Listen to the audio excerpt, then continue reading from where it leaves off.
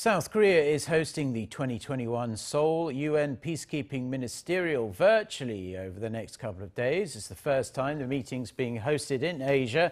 It will highlight medical capacity building and technology in peacekeeping as important cross-cutting issues.